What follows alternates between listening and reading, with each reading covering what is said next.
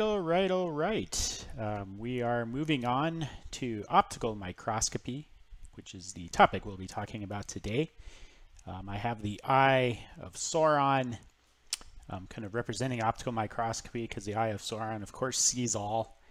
That's how my eyes felt after riding my bicycle through the wildfire smoke, and maybe not the best decision.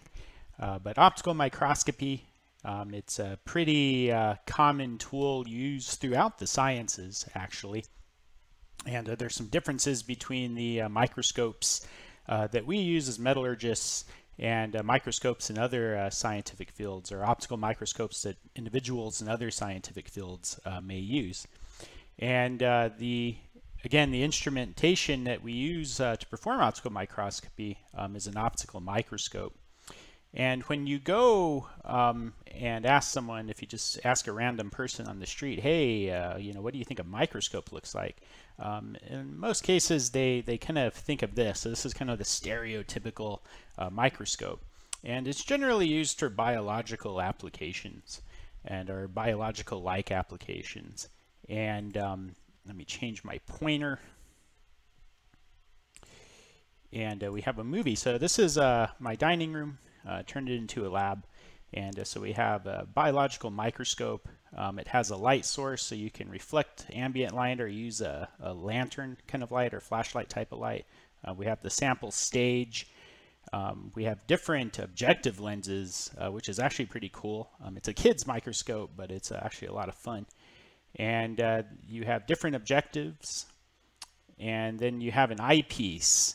And the total magnification, we'll see a slide on this later, is the magnification of the eyepiece plus magnification of the objective.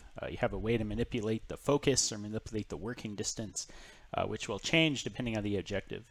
And we'll see that a little bit more. Better pause it there, my dining room again. The fold scope is another kind of biological microscope, and you guys saw a TED Talk on the fold scope earlier in the semester.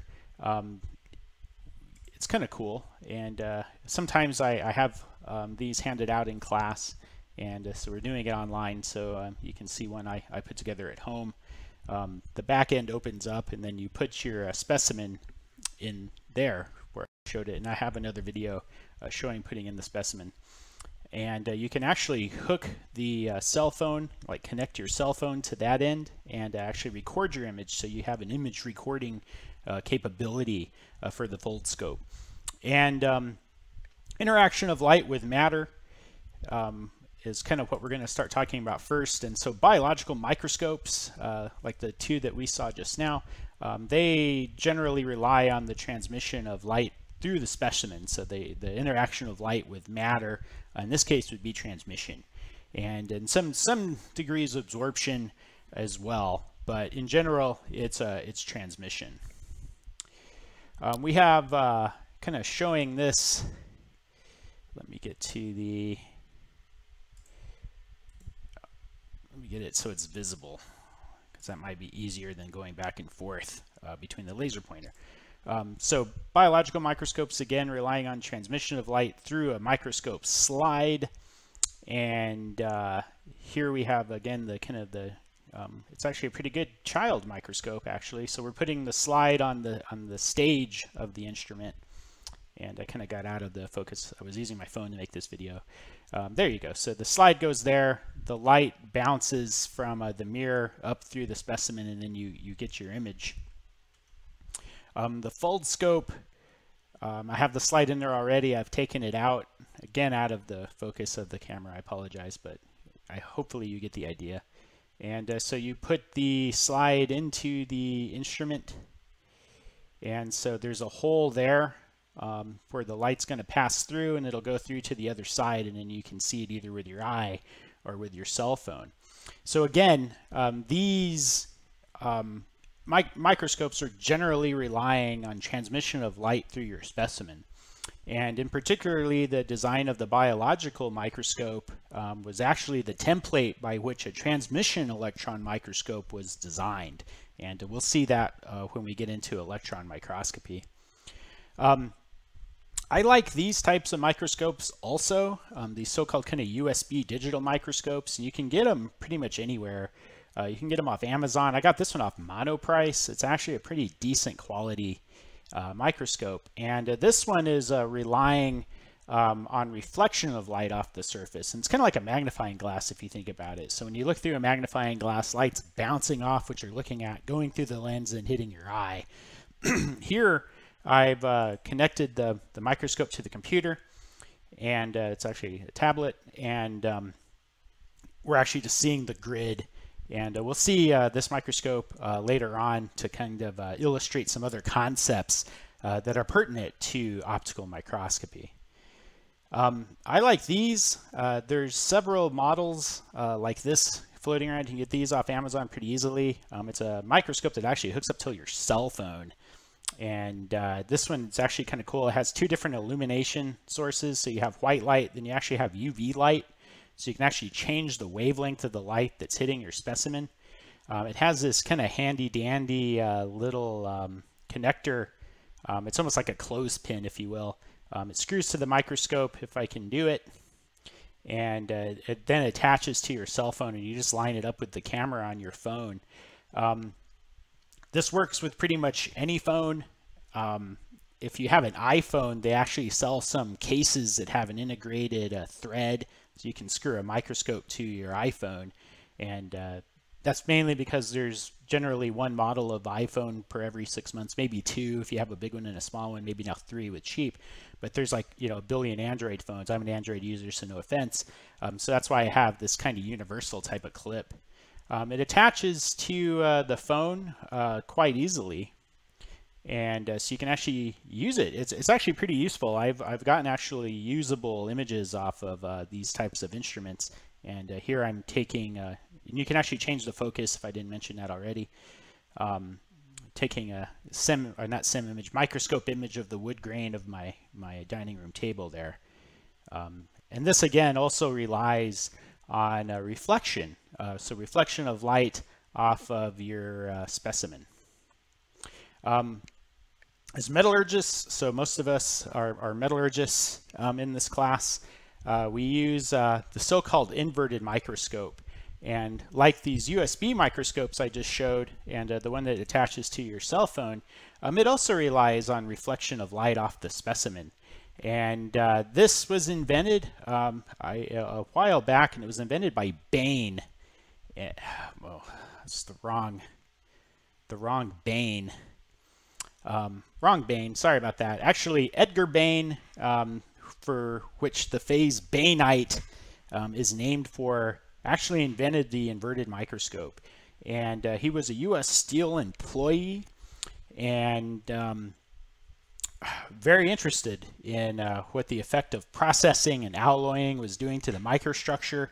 If you've ever seen someone try to perform metallography using a biological microscope, and I've actually witnessed this, it's pretty funny actually, and so you always want to use an inverted microscope for light optical microscopy and or metallography.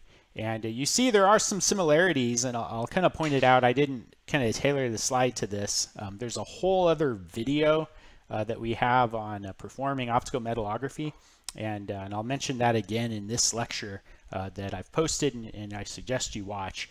But you also, and just to make sure we have a pointer, you also have a rotating kind of carousel of objective lenses, and you still have your eyepiece. This is kind of an interesting microscope, so you can put a digital camera in here so you can see at the same time, maybe not at the same time. You can zoom in your image because it looks like this one has apertures and mirrors that you insert and pull out. But anywho, you have similar things. So you have your specimen stage, you have your objectives, and then you have your eyepiece.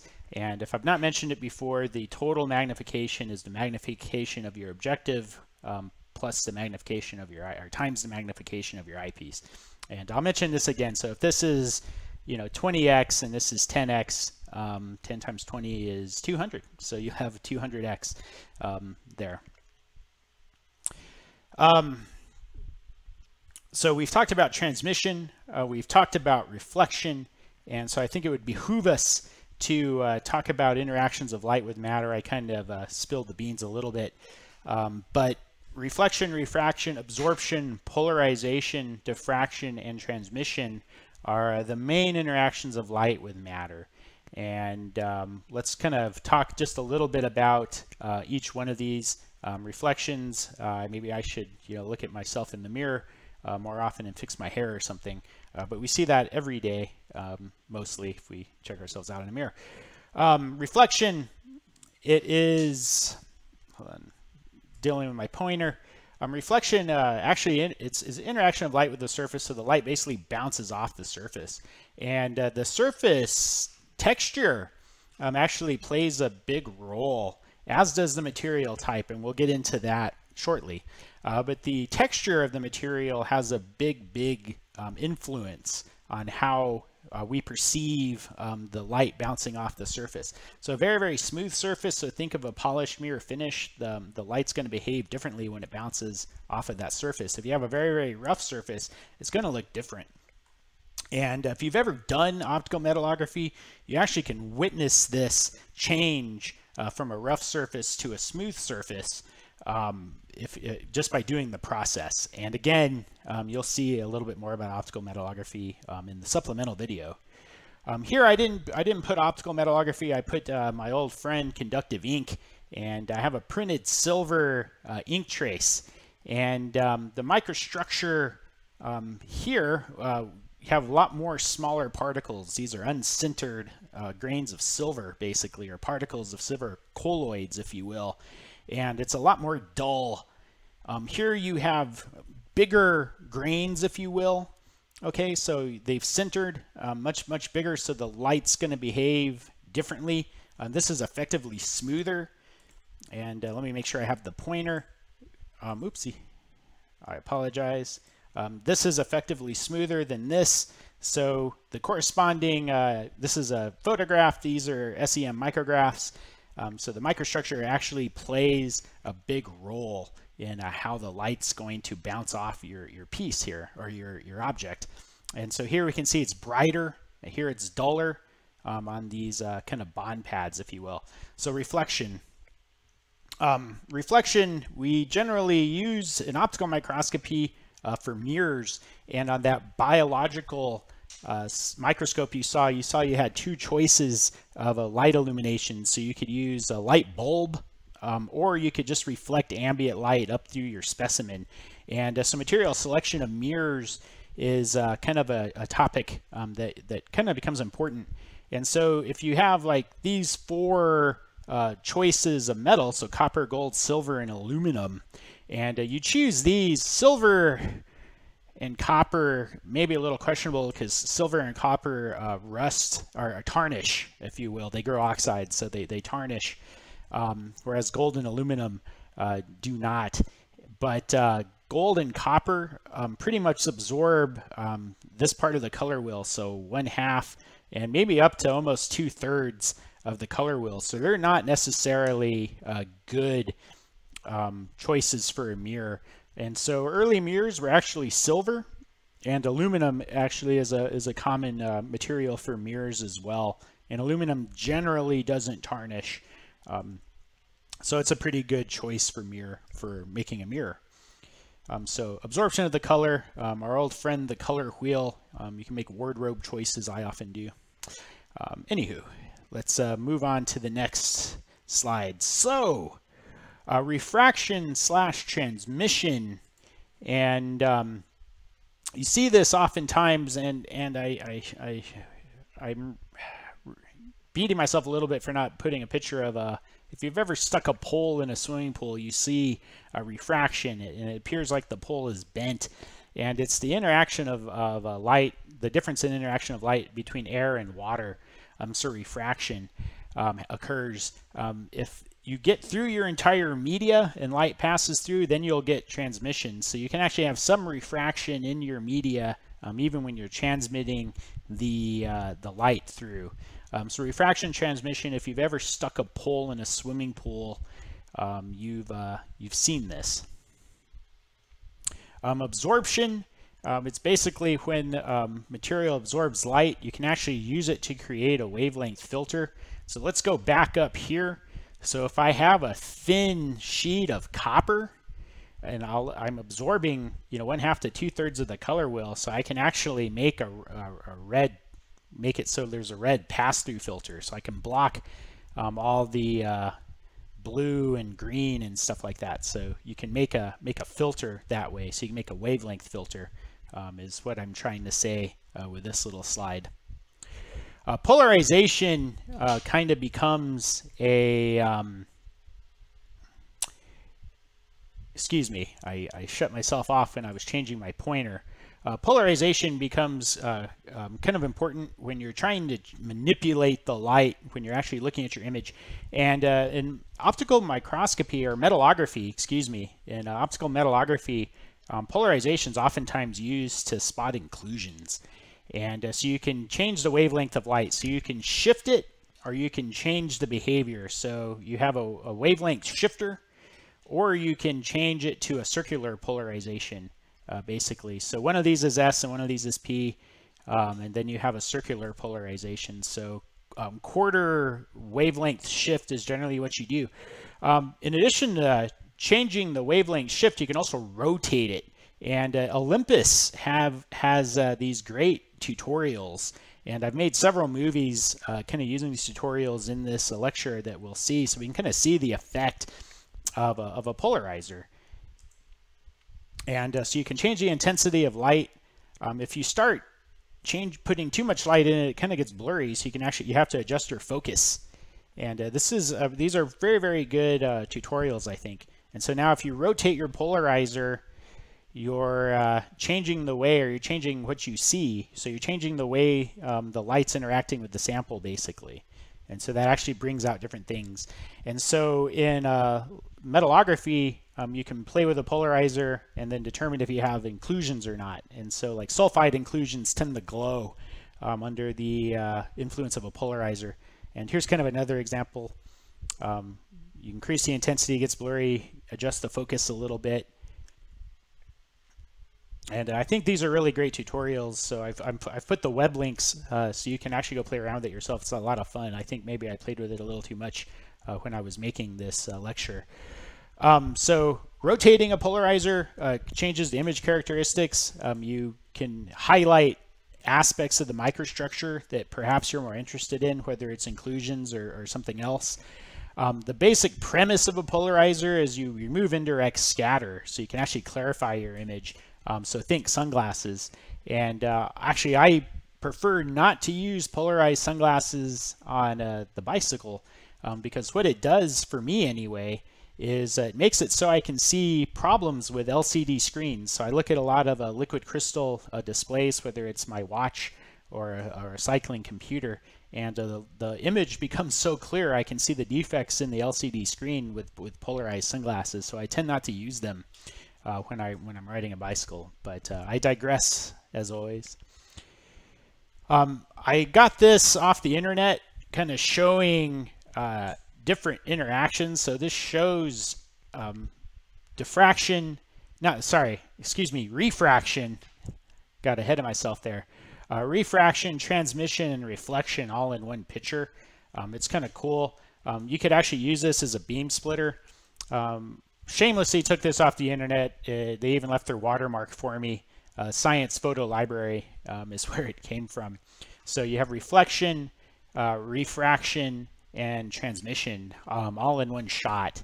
And so I actually like this picture quite a bit. I've used it in the past and it didn't have the watermark. And so I guess they've gotten wise to my ways or something. I'm probably not the only one using it either. This also, if I didn't mention it, this could also be a beam splitter. And so you have one beam and you want it to go to multiple places. You could have part of the beam go this way, you could have part of the beam go that way. And so kind of an example of a beam splitter here as well. Just kind of thought of that. Diffraction. All right, so keep watching. This is for me to remind myself in the editing process to put in my diffraction experiment. And so keep watching, and we'll move on and my time, I'm moving on to the next slide, but there's going to be a diffraction experiment for you guys to watch right here. All right, so we're talking about light behaving as a wave. We're going to do a quick diffraction experiment. And what I have is I have my diffraction grating, and I'll show it to you right here. I got it at a museum gift shop for like 50 cents. It's actually kind of cool. Diffraction grating, again, is just a repeating structure that gives us diffraction patterns. We use diffraction to characterize materials on an X-ray diffractometer. If you think metals have a repeating crystal structure, or materials, the crystalline, have a repeating crystal structure, and you can learn some stuff about the materials that way. So let's kind of conduct this diffraction experiment. And what I have is I have my light source. It's this LED flashlight that's rolling away. There we go. Excuse me. I need a recording instrument, and so for that I have my cell phone, so camera recording a camera.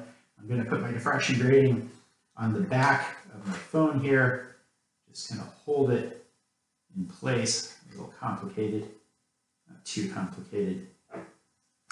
We'll illuminate things, and let's see. We have a diffraction pattern. Kind of line everything up.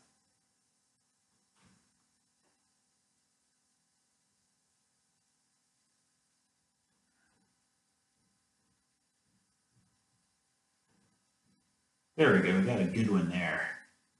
And so that repeating pattern doesn't come out quite so good. There we go, we got it. Is our diffraction pattern. And so again, this is evidence that light behaves as a wave. We're actually getting a nice color diffraction pattern, which is really kind of cool. All right, so basic optics time. We have our so-called principal ray diagram, and I think you're first exposed to this perhaps in physics. I'm getting older. I do not remember when I first experienced this, but you have your lens. Let me switch to laser pointer mode. You have your lens, and then you have your image, and then you have what you're looking at, and somehow it's being magnified, right? How's it being magnified? The magic of optics. And so the distance between your lens and your object is the object distance O. The distance between your lens and your image is the image distance I. There's going to be a focal point F, and these are kind of the key variables.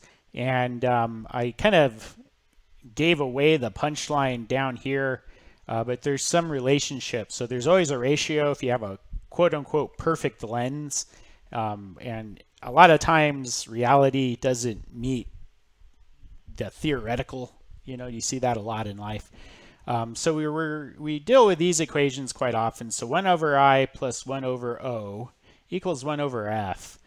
And then a magnification is I over O. So 1 over the image distance plus 1 over the object distance gives you the focal length of your lens. And again, this is for a perfect lens. There could be lens aberrations like astigmatism. I have that in my left eye, one of the reasons I wear glasses. Anyway, the magnification equation is I over O. Okay, so image distance over object distance gives you your magnification. How do we get the magnification equation? And I don't know, I kind of abbreviated it, but magnification. So 1 over I plus 1 over O equals 1 over F. And so we already know M equals I over O. So you kind of derive itself. So maybe this is the worst derivation ever for me.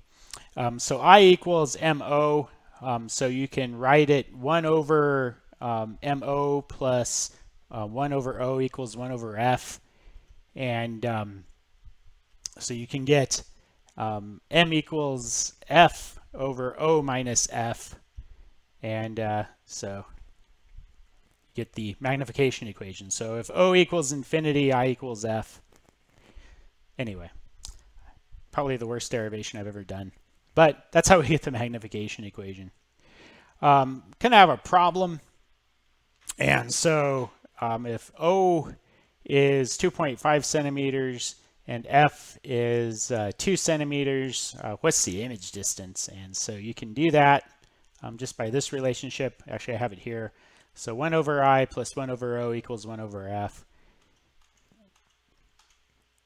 And so I equals 10 centimeters. What is the magnification? I over O. So 10 over 2.5, so that equals 4x. So not the most powerful of lenses, but hopefully you get the picture. What if the object distance is large compared to F? And so if we have a larger object distance than F, your magnification is 1. So the larger the object distance is, the less the magnification. And so we'll see that in a tutorial. I'm probably going through this a little fast because I know I have a tutorial coming up that I think explains it a little bit better. But anywho, if you have a large object distance, your magnification is less, basically. So for greater magnification, your object distance should actually be close to the focal point, or should actually just be small. And this maybe actually says it a little bit more so you can visualize it mathematically. I shouldn't be discounting my own PowerPoint slides so much. For greater magnification, your object distance should be close to the focal point of the lens, or the focal distance of the lens. Again, back to our Olympus tutorials here. Let me go to this movie. And so two things that you can play around with this tutorial. You can increase the magnification, and you see the focal distance is getting less. They call it focal length, focal distance interchangeable.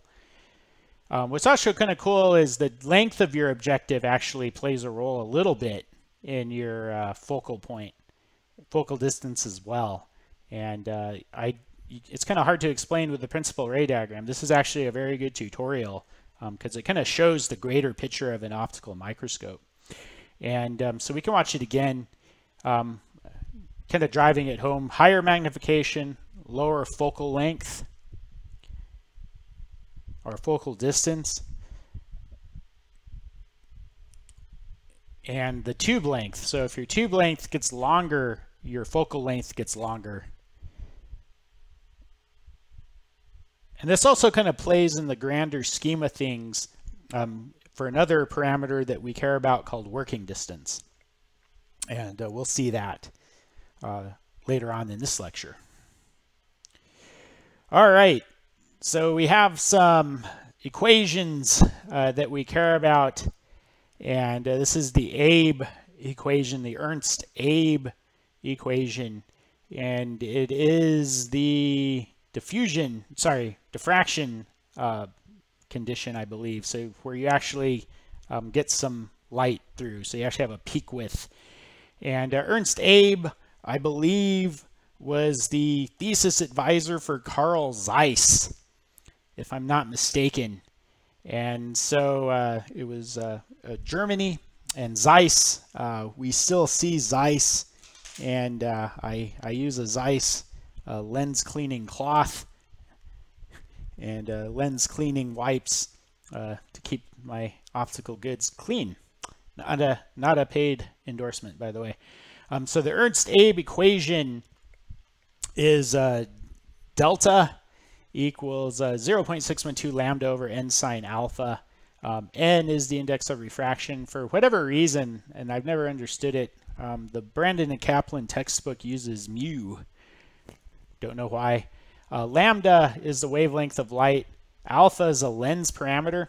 And I was always taught that alpha ranges between 7 and 60 degrees, but if you see some of these tutorials that Olympus provides, you get a little bit higher, so you get like in the 70-degree range. So I might augment this, but 70 degrees, a little bit more than 60. It's not an order of magnitude or anything like that. So it's still pretty close. And so you have a light source, light shines through a lens, and you get a primary peak, and you get these kind of secondary peaks.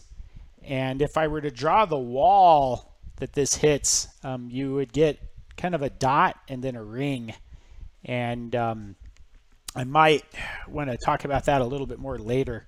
But the big thing is you get a central point with a peak, and that peak width is delta. And this delta kind of becomes important. And this delta is directly proportional to wavelength. So kind of keep that in mind, directly proportional to wavelength. Because you can get a resolution equation now, which is the Rayleigh criterion.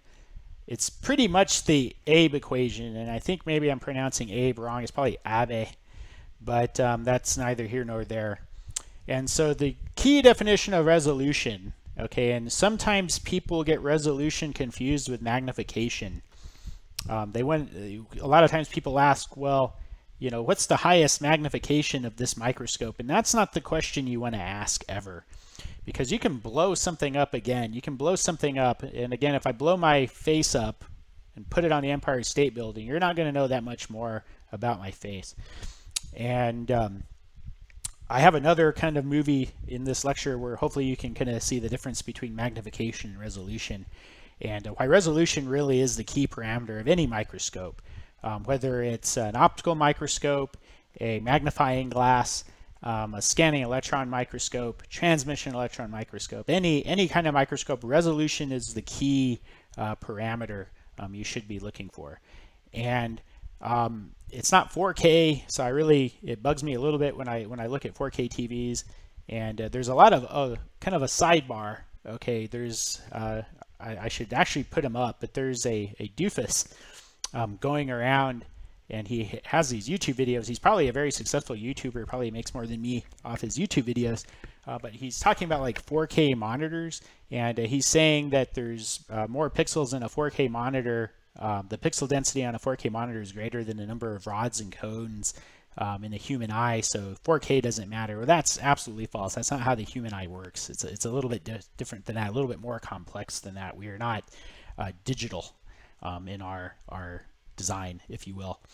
But anywho, I'm getting a little bit far off the topic. Let me come back to this. Resolution. So the definition of resolution, the ability to distinguish between 2 points. And here's the cartoon I've derived to make this as clear as possible. So if you can't distinguish these 2 points, it's unresolved. And if you can distinguish the 2 points, it is resolved. And I argue oftentimes with microscopists, especially when they're trying to sell you something, if the distance is the center of your object or this space, okay, and microscope manufacturers actually sell it as this space, which may be better. I don't know. I have to decide for myself. But the Rayleigh criterion is the same exact equation. So D, distance between 2 points, 0.612 lambda, n sine alpha. The only thing that has units is wavelength. Okay, so this D, the units, is determined by the wavelength of your light, basically. So, you know, if you're working in nanometers, maybe you have 1,000 nanometers, you want to change that to something else. Microns. Anyway, n sine alpha, again, alpha is the lens parameter, n is the index of refraction. You can calculate the resolution of your system if you know key parameters of your lens and also the light. So if I know the alpha parameter and I know the index of refraction, and we're going to get to what this reduces to shortly, and you know the wavelength of your light, you can figure out the resolution.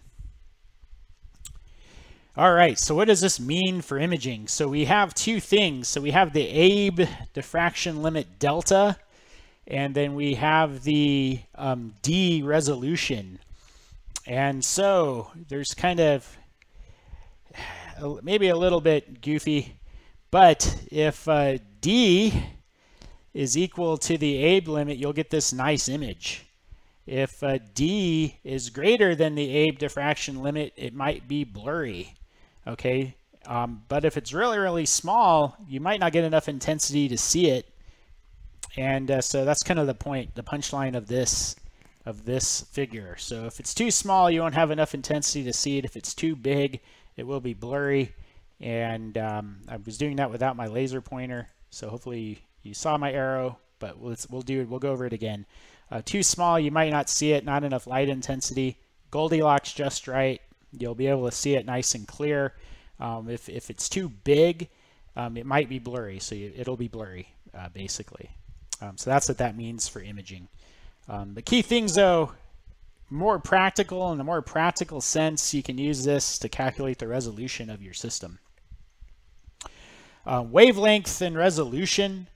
So shorter wavelengths will give better resolution, and that becomes extremely apparent when we talk about SEM compared to optical microscopy. Visible light is in the range of 560 nanometers. You want to think about limitations to the light source. So I could get higher resolution if I start using UV light, right? And even my little cell phone microscope had a black light, excuse me. So UV, so I could shine that on a black light poster. And there's some things you want to think about though. If you're putting off UV, that kind of becomes a health hazard, potentially damaging to your eyes and stuff like that. So limitations to the light source. Also, if you have too energetic of a light source, you can actually damage your sample. And I share this story from my semiconductor days. I used to do a lot of evaluation of microscopy equipment, and Sony was a vendor. And Sony had made this basically a laser microscope. And the laser they were using, they were very proud of this. The salespeople were very proud of the fact that they were using the same laser that they were using in the PlayStation, and which I believe is a green laser, if I'm not mistaken. But they amped it up, and they actually burnt a hole in the silicon wafer that they were trying to examine for us. And needless to say, we did not buy that instrument. But think about limitations to the light source. So if you're using UV, sometimes you might not be able to see it either, right? So you might have to use a different imaging system, and exposure to the light source could be potentially damaging to you, your eyes, whatever. So think about that. Numerical aperture and resolution kind of becomes a key thing here. And so numerical aperture is NA, and so the NA of a lens is pretty important. You can manipulate the numerical aperture by changing the index of refraction of your media. And so you can have an air lens. So if you think about this lens assembly, you can actually put a media in it. And I'm a little bit remiss because I don't have a cutaway of this lens. Air, water, and oil. So air, the index of refraction is 1. Water, it's slightly more, so 1.33. And oil is 1.5. So oil immersion lenses are the probably the highest quality lenses. They're generally the most expensive. This is from Edmund Optics, and I had another Edmund Optics product around here, but it's okay. And you get some information from your lens. And so there's a color code, and I think this is universal even on our optical metallographs that we use. So black is 1x, and I think this is a universal or a standard code. And so this has a white ring, so it's 100x. It also tells you on the lens it's 100x. It also tells you its working distance, and so we'll get over that. And so cover slip thickness, this is telling us that it's a biological objective. Numerical aperture or / immersion medium. So this is interesting. They're saying it's 1.3, so it's using a different kind of type of oil. And the magnification is 100x. But generally, air, water, and oil go in this order, and oil is usually more. So I was actually surprised to find this. Bigger numerical aperture, you have a bigger resolving power. And so numerical aperture, according to my own slide here, is basically light collecting ability. And you don't want to magnify more than 1,000 times your numerical aperture. That's a general rule of thumb.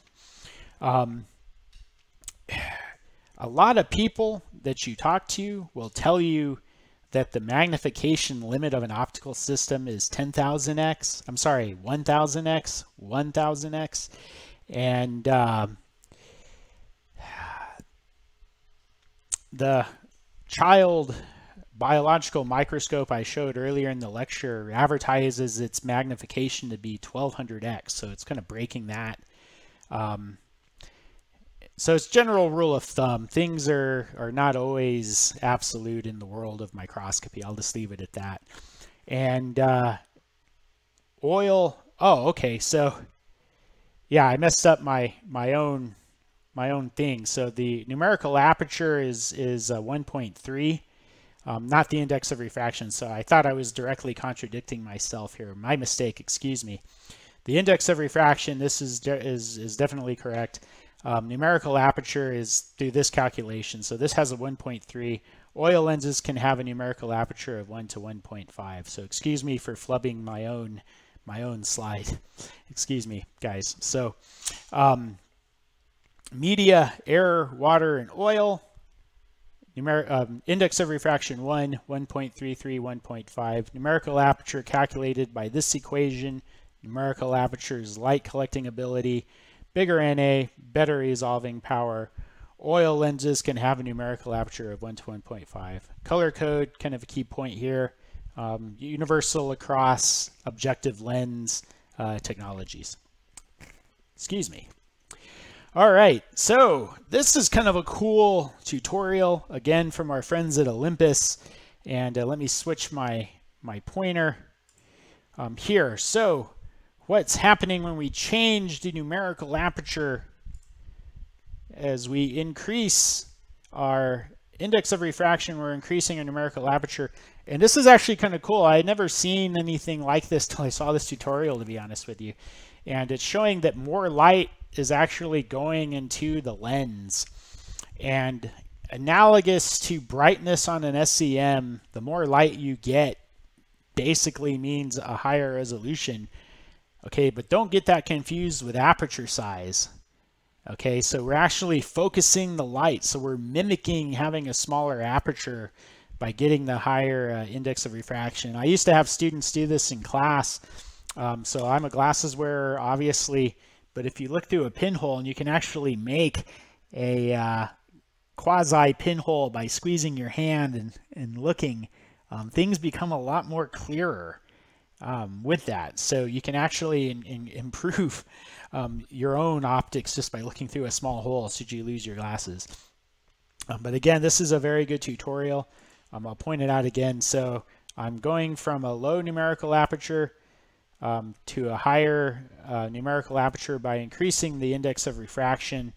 And if you notice, they went from under 1, so a poopy lens, to over 1.3.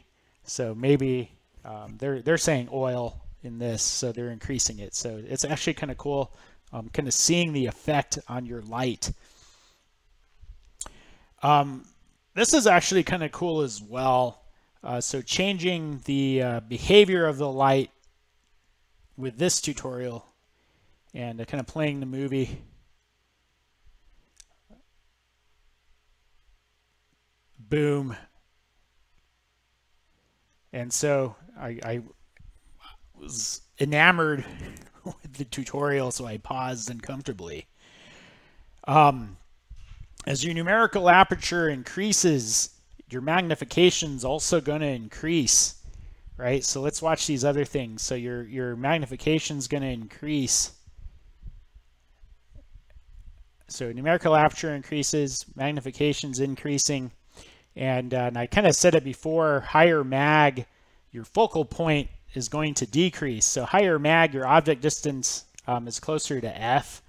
The terminology is almost a little confusing on the earlier slides. Kind of seeing the bigger picture is extremely important. When your magnification increases, your object has to be closer to the lens. That's just kind of how it works. And we saw that a little bit mathematically. Maybe the terminology wasn't as clear as I had intended.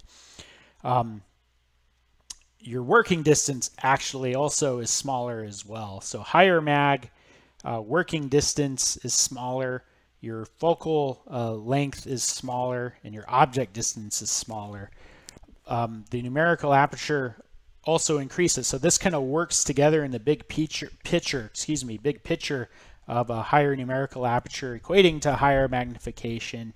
Big picture of the microscope, if you're running with a higher magnification, your object distance is smaller, and your working distance is also smaller. So kind of keep all that in mind when you use these tutorials and when you think of this subject of optical microscopy. Other examples of immersion lenses, and so I always kind of talk about this. I used to quiz people, what do you think is an immersion lens you use every day? And that would be your eye. And so your eye is essentially an immersion lens, and it's pretty close to that of water. And so you have your lens, you have your immersion material, I guess, which is this vitreous fluid, and this is the recording plane, basically.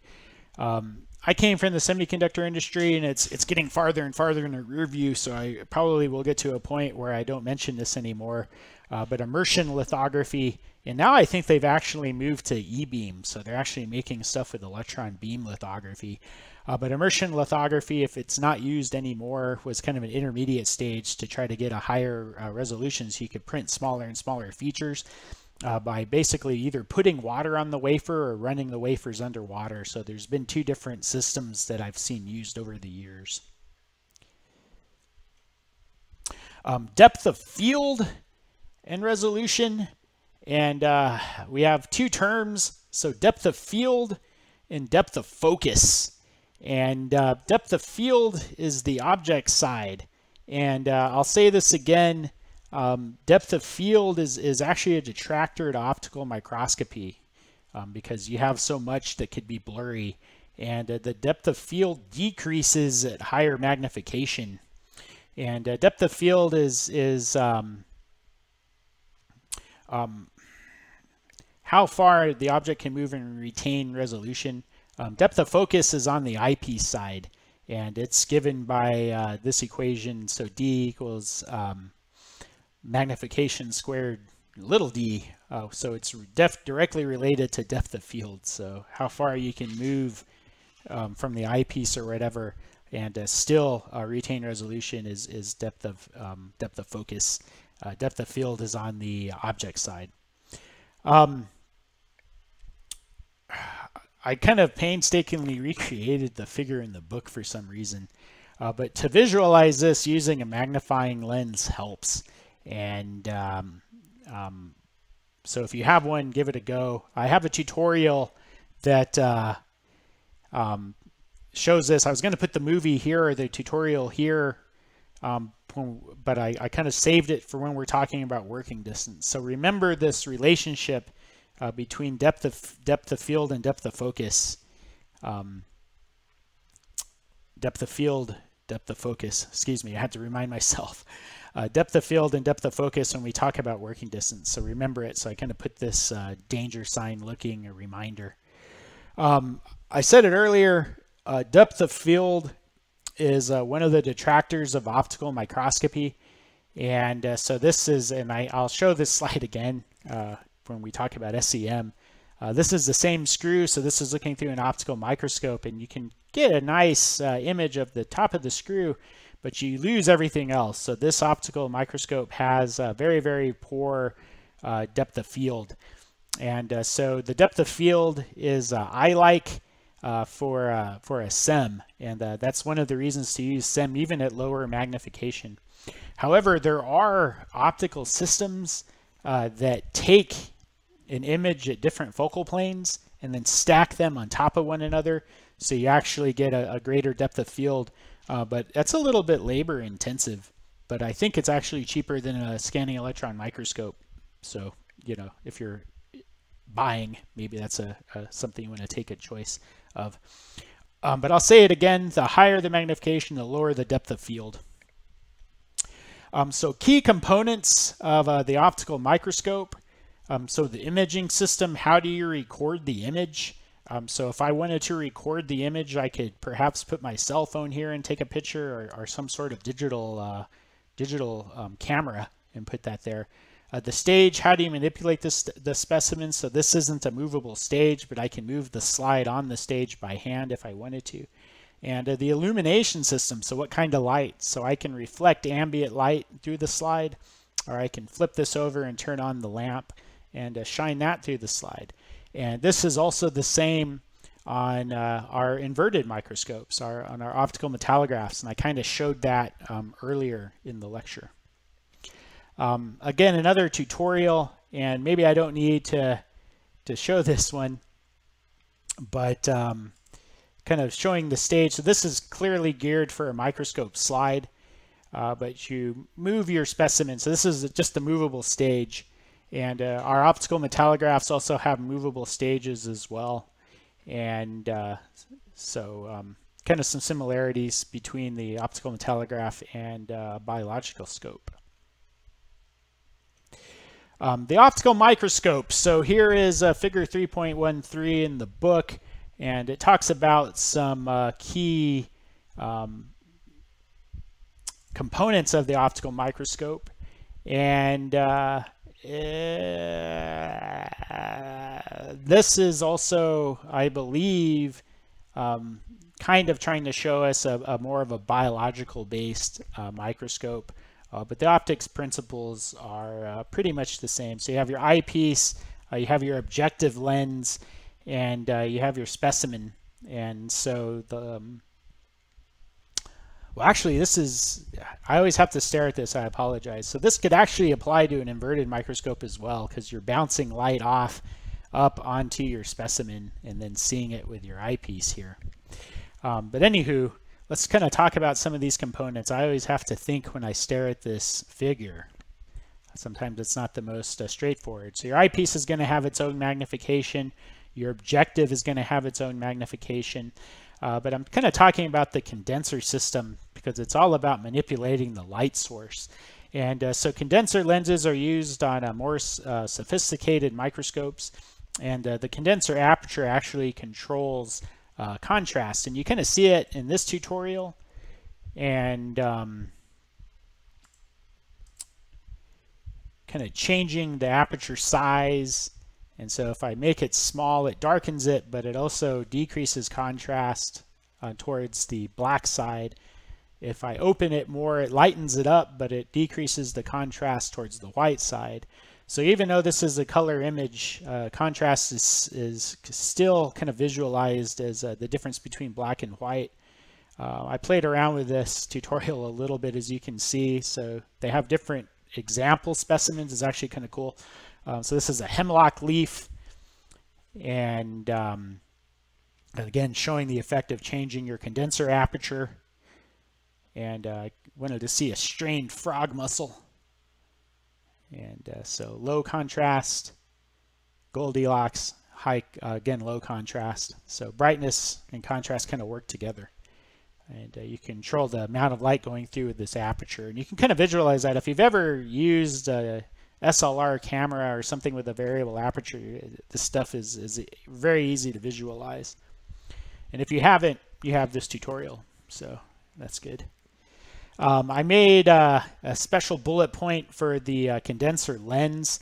And so here you have different types of condenser lenses, and that changes the shape of the beam of light. And so changing the shape of the beam of light is also important as well. And so you have different condenser lenses, so Abe, alpha-matic, achromatic, an oil immersion lens, changing the shape of the light. And so if you change the shape of the light, you can change the image characteristics. And this tutorial doesn't have changing the lens and the effect on the image, and I imagine that would be very, very hard to do. Because these condenser lenses are generally built into the optics system of the microscopes. But it helps us visualize what's happening. And so higher intensity would be this Abe and this alpha-matic. Lower intensity is where we're spreading the beam out, like these last two. And so you can kind of get the, hopefully visualize the effective intensity of the light on your image as well. So you're controlling the amount of light, and you're also controlling the intensity of light by controlling the cone shape of the lens. The amount of light you're controlling with the aperture. And anywho, magnification. So I've said this verbally many times, and the total magnification is the factor of the objective lens and the eyepiece. So your eyepieces are typically 2 to 5x. And I say that every time I say something like that, I see something later that says you're dumb, D-row. And so my child's microscope has an eyepiece that's 20x. And so that kind of blows us out of the water. But eyepieces generally are a lower mag than your objective. And your eyepiece generally isn't as fine of an optical instrument as your objective lens. So your objective lens, oil lenses, very expensive. Water lenses, less expensive. Air lenses, even less so. Kind of the simple example, if your objective lens is 50x and your eyepiece is 2x, you have a total mag of 100x. And you don't want to magnify more than 1,000 times your numerical aperture. That is the limit of your optical system. Now, I'm going to pose this to you as kind of an aside. You learned how to make a micron marker in the dimensional references lecture. So 1 centimeter equals 1 over mag times 10 to the 4th microns. And the optical microscopy video that's a supplement to this kind of shows you, kind of alerts you to making sure that the computer's giving you your micron marker. Okay, so what if you don't have your fancy computer to tell you your micron marker, which was how it was in my day? You have to know the magnification of your image, okay? And so you can figure out the magnification if you know your microscope. So I can't say this enough. Any instrument you're using, whether it's an X-ray diffractometer, whether it's a scanning electron microscope, whether it's and here's my Edmund optics, whether it's this Hastings triplet, okay, kind of look at things with this, you need to know your instrument well. And it's almost one of my pet peeves when people just don't know their instrumentation well. And if you know your magnification, you can make your own micron marker is kind of the point I'm getting to here. So if you know your objective magnification and you know your eyepiece magnification, you can make your micron marker. You don't want to magnify more than 1,000 times the numerical aperture. And that's kind of the punchline here. You don't want to magnify more than 1,000 times the numerical aperture. So that's the limit of the optical system. So if your numerical aperture is on that other lens was 1.3, you don't want to multiply more than 1,000 times 1.3. So 1,300x would be the magnification limit of that system. Bright field versus dark field. And I have another way to explain it that I'm probably not going to share in this lecture. But bright field collects directly scattered light. The book, I didn't like its figure.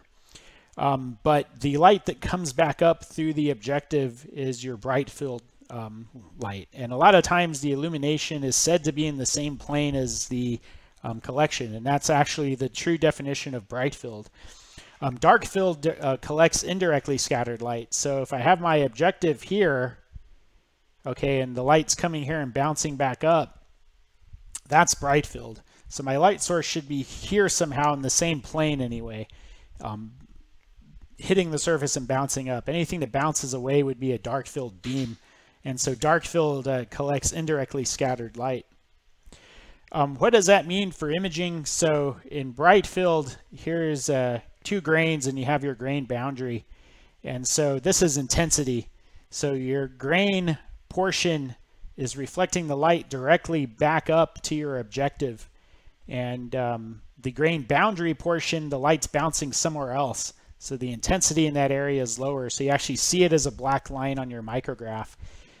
Dark field would be the opposite. So you would illuminate your grain boundaries and your grains would be dark. Oblique is so-called gray field. And that's where your light source is coming in and bouncing off from some other angle. Okay. And your light is bouncing off from some other angle and you have a dark field light detector. And I don't necessarily like this representation of intensity. So it's showing your grain is bright and then half of your grain boundary is dark and the other half is bright. But oblique is also gray field. And I've only used gray field in one application and it wasn't optical metallography. So bright field and dark field are pretty much your primary light sources of interest that you care about. Bright field, this is kind of showing it again, and also from the book. So your objective is here. Bright field illumination was bouncing back. This is going back to your objective lens. This is going off somewhere else into space. And so that's why your grain boundaries are brighter. This is kind of cool because it's kind of showing a recess. And so your recess theoretically would, or this ramp anyway, would be less bright, even dark, because of the light material interaction. And kind of what I've said all along here. I think I also repeat the figure caption, which is almost embarrassing. One thing that you need to kind of bear in mind, and this diagram actually shows it more correctly, where your bright field, the light you're collecting is in the same plane as your objective lens, basically. And the illumination actually is in the same plane. And so I don't necessarily like what the book says. But the one thing you want to kind of bear in mind is if you're imaging dark field on an optical system, it's much more complex. You have to bounce your indirectly scattered light into a way that you can see it, basically. And I can't really follow this, I'll be honest. But the point of the matter is dark field imaging is more complex. Working distance. So working distance is, by definition, is the distance between the specimen and the objective lens. It's smaller at higher magnification, which is kind of what we've been saying earlier. The same is true in SEM. So you actually want to operate your SEM with a lower working distance if you're doing high mag work than you do if you're doing low mag work. And try to relate this cartoon to depth of field and depth of focus as well. And let me kind of get my pointer going. And so we go to higher mag, our working distance changes, our depth of field and depth of focus also gets smaller. And kind of showing it again, your depth of field, depth of focus gets smaller at higher mag. At lower mag, your depth of field and depth of focus are greater. And so trying to use this to explain working distance, also I guess magnification, how it all works together. And that's kind of the biggest point. You have all these separate topics: magnification, depth of field, depth of focus, working distance. They all work together. Numerical aperture, resolution, all of them work together in the bigger picture of optical microscopy. And I'm hoping that it's kind of concreted into your brain through these tutorials and the words that are coming out of my mouth. Working distance, so I created this little experiment. One thing I will say is this USB microscope has two magnifications. And so it has a lens array where one becomes irrelevant and the other one becomes relevant by turning the knob, basically. And so you have 60x, which is a lower mag, and you have 250x, which is a higher mag. And so I'll try to play these at the same time so you see what's happening. And so it's a little bit off, but got to the working distance. So it's a high working distance before this image becomes imageable, or the microscope can see it. So high working distance, higher focal distance, higher object distance at lower mag. So this is 60x. And I should have added that in, but I'll verbally tell you this is the 60x. And you can see some details about the fabric swath, and you can kind of see some of the way it's a weaved fabric, that kind of thing. If we go to the higher mag, okay, so higher mag, smaller working distance. So I've gone to the higher mag lens assembly, and you can see even here it's blurry, so it's far away. We're close to the working distance of the lower mag. It's a blurry image, so it's not going to work. So let me try to get them at the same time again. And so I went a little fast on the microscope image. But now we've gone to a smaller working distance, and we're at a higher mag, and you can actually resolve more details about the fabric swath. And that's it. I guess I messed it up. But you can try to resolve higher details of the fabric swath. So let me kind of play it and pause it. Oops. Didn't let me pause it.